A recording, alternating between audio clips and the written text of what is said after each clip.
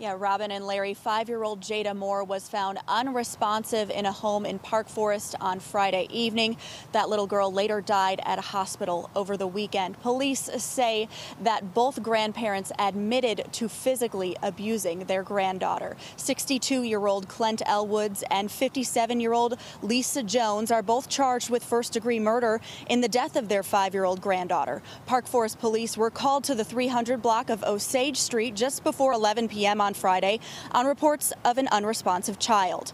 When paramedics arrived, they performed CPR and life-saving measures on Jada. She was transported to Franciscan Health Olympia Fields Hospital, then airlifted to Comer Children's Hospital. She died from her injuries on Saturday morning. Park Forest police say Elwoods admitted to abusing Jada when he called 911. He and Jones also admitted the abuse to detectives when they were taken into custody. Police say the 5-year-old had signs of recent physical abuse as well as other indicators. Now, both Jones and Elwoods will be here in bond court today.